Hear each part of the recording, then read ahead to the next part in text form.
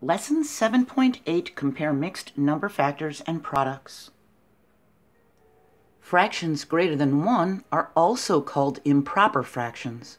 Their numerators are greater than their denominators. We learned in video 6.7 to rename a mixed number as a fraction greater than 1. So we can even look at it as a mixed number as being a fraction greater than 1. We have 2 and 2/5. We multiply the whole number 2 to the denominator. Then we add the numerator.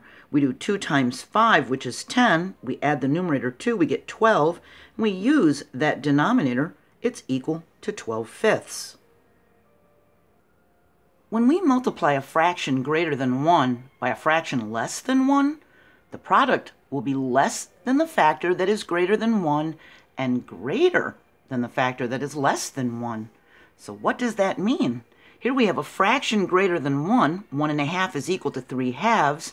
And here we have a fraction that's less than 1.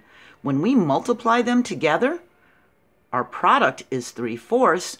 And this 3/4 is less than the 1½ the 3/2, and it's greater than the 1/2. So here we have a first factor, and it's a fraction less than 1.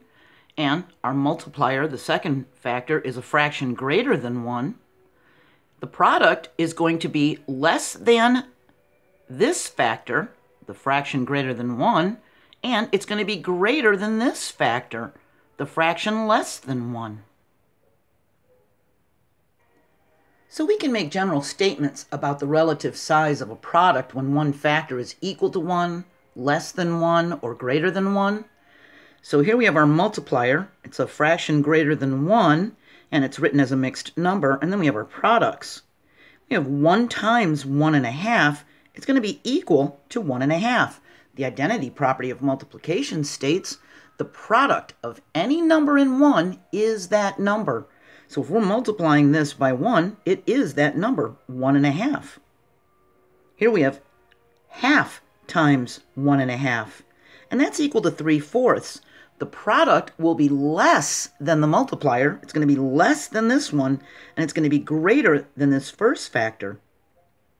Here we have 1 1/4 times 1 1/2. It's equal to 1 7/8. This product is greater than both factors. It's greater than this factor, 1 1/4, and it's greater than this factor, 1½ Multiplying a half times 1½ the product will be less than 1½ and greater than a half. We color 1½ models. We have 1½. We can color them yellow. And they're going to be equal to cutting them each in half. And we split each in half and use a second color to shade half of each yellow area. We color half of this yellow area and half of this yellow area. We end up with 2/4 and 1/4. It's equal to 3/4. And the product is represented by the areas that are shaded twice. And 3/4, that product is less than 1½ and it's greater than a half. Here we have 1 1/4 times 1 1/2. Now this one's a little trickier to model because what we need to do is use more models. We find partial products and then we add them. We have this 1 times 1 1/2 and then this 1/4 times 1 1/2. We have 1 times 1 1/2, that's 1 1/2, plus, notice there's a plus sign between these. We have 1/4 for that 1/4 part of our mixed number times this 1 1/2. We color 1/4 of a model of 1, so the whole thing is filled out and shaded in yellow, but we color only 1/4 of it. Then on this one, we color 1/4 of a model of a half.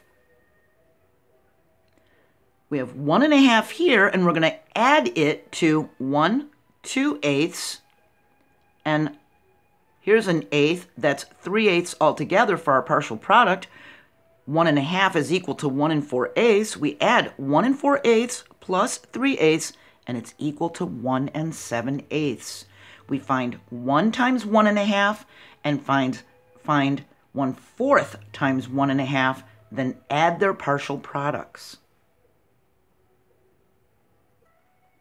We can also use a diagram, such as a number line, to show the relationship between the products when a fraction greater than 1 is multiplied or scaled, resized, by a number. So we're multiplying it by 1 1/2. So the first thing we're going to do is locate 1 1/2 on our number line. When we graph a point for that product, we have 1 times 1 1/2. It will be 1 1/2. It's equal to 1 1/2. Here we have a half times 1 1/2. We find 1 1/2, and halfway between 0 and 1 1/2 is 3/4. That means it's equal to 3/4. It's half of this 1 1/2. That's halfway. And it's less than this 1 1/2. Here we have 1 1/4 times 1 1/2.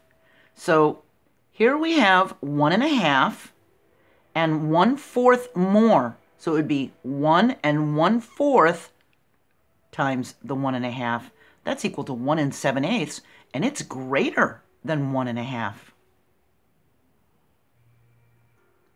Here we have 2/3 times 1 3/4. We can rename this mixed number as a fraction greater than 1 as 7/4. We do 1 times 4 is 4, plus the 3, that's a 7. We write it over that denominator. So now we have 2/3 times 7/4. We multiply numerator straight across and get a 14. We multiply denominator straight across and get a 12. We have 14/12. And 14/12 is equal to a 12/12 plus a 2/12. Same numerator and denominator, so we have 1 whole and 2/12. We need to write this in simplest form. We can divide the numerator and denominator by a common factor of 2. We get 1 1/6. And this 1 1/6, this product is less than 1 3/4 and greater than 2/3. Here we have 3 whole times 1 2/7. We can change the 1 2/7 into a fraction greater than 1. We multiply 1 times 7, which is 7, plus 2 more is 9. Write it over that denominator, we have 9/7. Now we have 3 times 9/7. And we can write this 3 as a 3 over 1. We learned that in the last video. So we have 3 times 9, going straight across numerators, that's a 27. And we have 1 times 7, which is 7. We have 27/7. And as I've said before, we can look at fractions as division problems and think 27 divided by 7. We can ask ourselves how many 7s fit into that 27. We have 7/7 as 1 whole, another 7/7. Now we get 2, another 7/7. That's 3, and 7 and 7 and 7 is 21. We need to get to 27. That leaves 6 left over. We have 3 6/7. And this product, 3 6/7, is greater than this factor, and it's greater than that factor. Tala bought apples, pears, and oranges. She bought an amount of apples that was 1 1/2 the amount of oranges. She bought an amount of pears that was 1/3 the amount of oranges. And she bought 12 oranges. So which did she buy more of, and which did she buy less of? And we think it's comparing everything to the oranges, and it told us that the oranges were 12.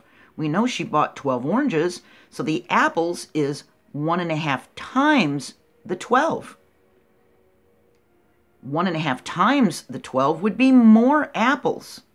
She only bought 1/3 of the amount for the pears, so pears are equal to 1/3 of 12, or 1/3 times 12, so she bought less pears. If we want to find out exactly how much she bought, we do 1 times 12 plus 1/2 times 12 for that 1 1/2. We get 12 plus half of 12 is 6. That's 18 apples. That's 1 1/2 of 12. It equals 18. For the pears, we do 1/3 times 12 that's equal to 12/3. We do 1 times 12 is 12, and we use that denominator. We have 12/3, and that's equal to 4 pairs. 1/3 of 12 is equal to 4. So she bought 18 apples. That's she bought the most of. She bought 12 oranges, and then she only bought 4 pears. That's the one she bought the least amount of. Because this is 1.5 times the amount of oranges, it's going to be more than the oranges.